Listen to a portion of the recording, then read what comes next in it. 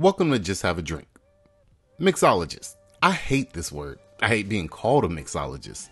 Commonly, mixologist is used to describe a bartender, one that usually makes great cocktails, has a vast knowledge in their craft, or stands out above most ordinary bartenders. At the end of this video, you'll completely understand why I hate the term mixologist. This is just a personal opinion, so no offense to anybody that uses it, but they are just doing their job. I don't call the garbage man a waste removalologist. I don't call the bag boy a grocery store advanced food packaging engineer. I get it.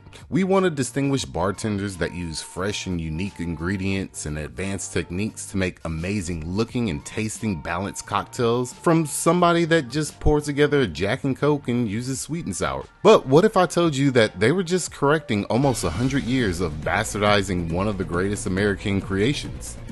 This is the rise and fall and rise again of cocktails in America. The history of the cocktail and how it became what it is today is such a fascinating story that many don't know. One report states that 60% of adult Americans are consuming alcohol at an average of almost 4 beverages a week. I wish I had the real quarantine numbers from 2020 because everybody I knew was lit like a Christmas tree before lunch. Even though most Americans consume adult drinks, the world of spirits, cocktails, and bartending seems to be one of the most misunderstood subjects out there. If you've ever gone bar hopping, you might have realized that not all bars are created equal. You might have ordered something like a whiskey sour and thought it was amazing, then went to 5 other bars, ordered the same thing, and it tasted like crap. Why is this? The beginning of this story takes place between the American Revolution and Prohibition. Distilled spirits had been around for hundreds of years, but it was kind of harsh. To make these spirits more palatable, punches were made. People took large containers, added alcohol, sugar, lemon, spices, and water together to make a punch.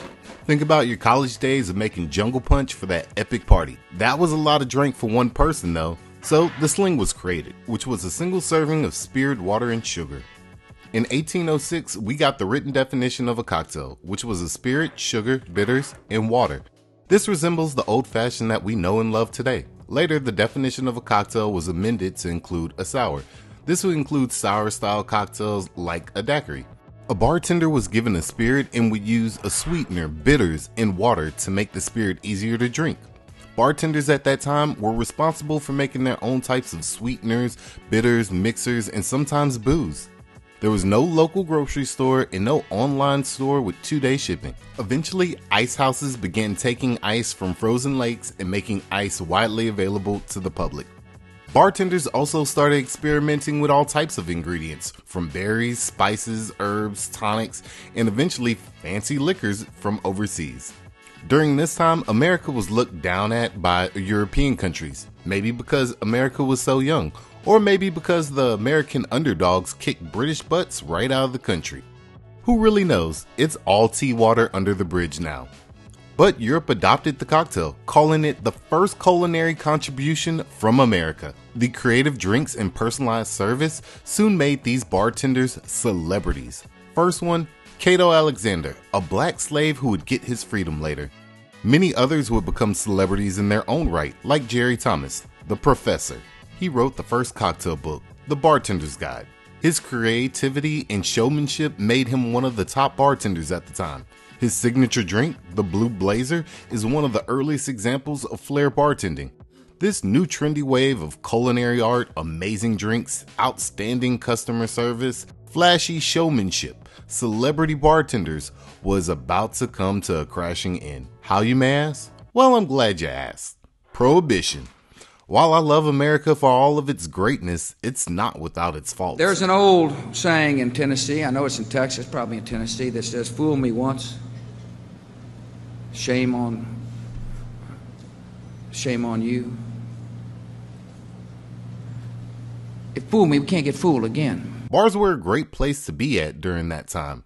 But like most of America, during that time, it was only great if you were white and had a penis. Overconsumption had become a real problem. Men would drink themselves to death. Also, a lot of men would get off of work, spend their whole entire paycheck at the bar, then go home and beat their wife and children. The problem was so bad, people would do anything to fix it. like Carrie Nation, who was infamous for walking into a bar with a hatchet, threatening every drinker and destroying the bar.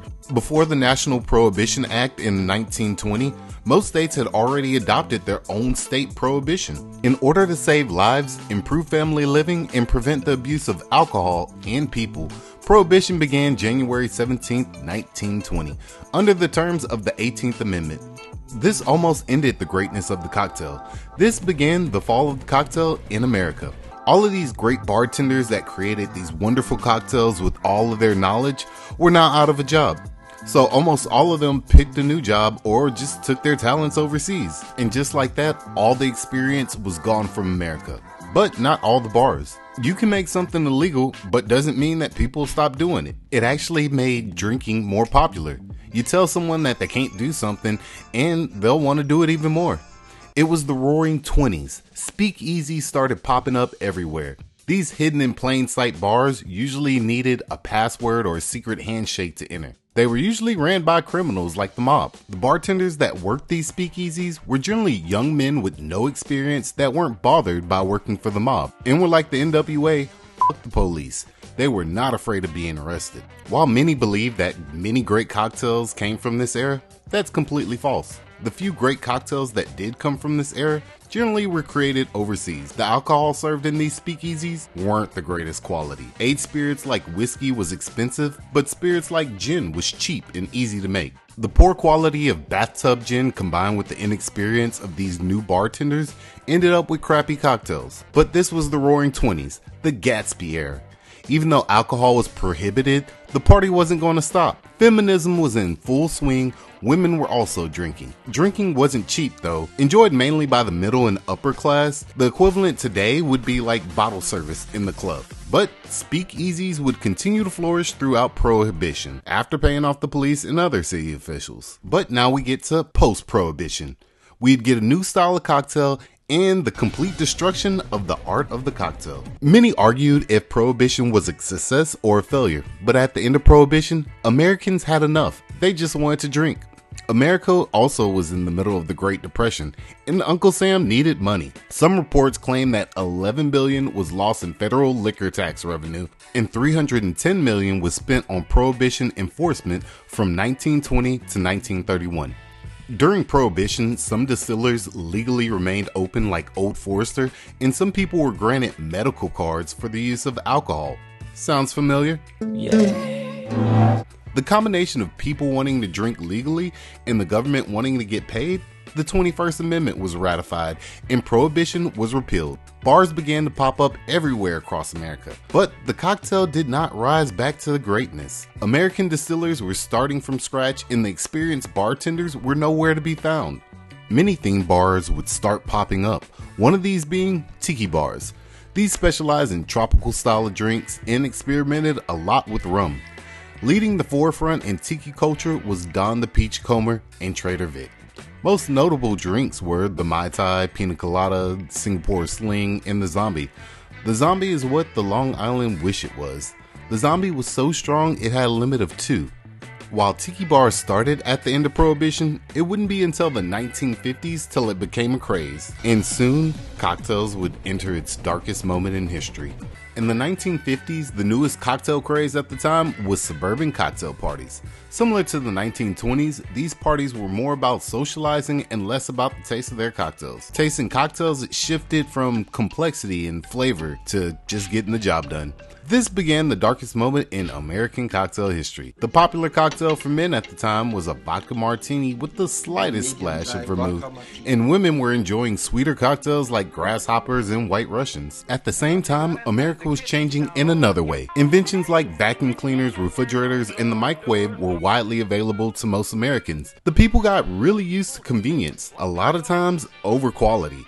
Perfect example, TV dinners. What would really be convenient for these suburban cocktail parties would be creating a pre-made mix so people could socialize more and spend less time mixing up cocktails. Pre-made cocktails and artificial sour mix with chemicals nobody can pronounce became a thing. So what, they tasted horrible and nothing like the real thing. It was convenient. This would continue throughout the 60s, but the generation that followed didn't want to be like their non-hit parents. So by the 70s, the younger generation turned to wine. But these boomers weren't that sophisticated in wine drinking, so they drank younger, sweeter wines like White Zinfandel, Boone's Farm, in wine coolers. By the late 80s, cocktails were back in popularity in America, but the cocktails were horrible. The nicest way to put it, it was a huge dumpster fire. This was the disco era of cocktails. Every shortcut possible was taken. Fresh ingredients were out, and instead, chemical products that tasted horrible was used. Also, drinks were incredibly sweet. Neat trick.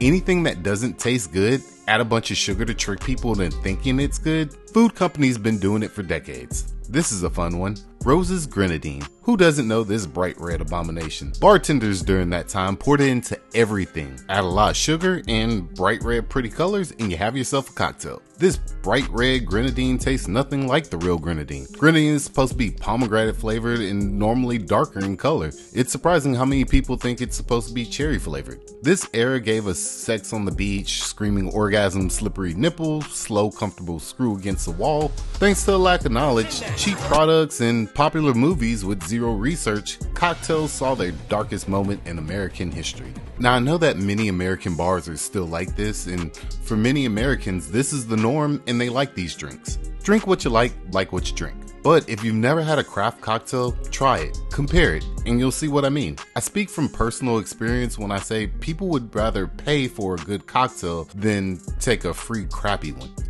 And now the 2000s, the cocktail revival. Bartenders brought back fresh, natural, custom-made ingredients, creativity, and well-balanced cocktails. These craft cocktail bars are what's booming right now. Del DeGroff, the godfather of the cocktail revival in the US, was originally opposed to using fresh ingredients. It's extra work. But he would end up leading American cocktails back to greatness. Bars like Milk and Honey would shape the way for these new speakeasy bars. Bartenders aren't just throwing liquid into a glass and calling it a day. They're learning, adapting, and improving from cocktails from the past, and they're making cocktails for the future. While bars' emphasis on a great time is still key, there's no reason that you can't have a great cocktail at the same time. Which brings me back to the word I hate, mixologist. It's not that I dislike it because it sounds like a pretentious name for a bartender. It's because I want great cocktails to be the norm and just be able to go to any bar and just have a drink. Cheers.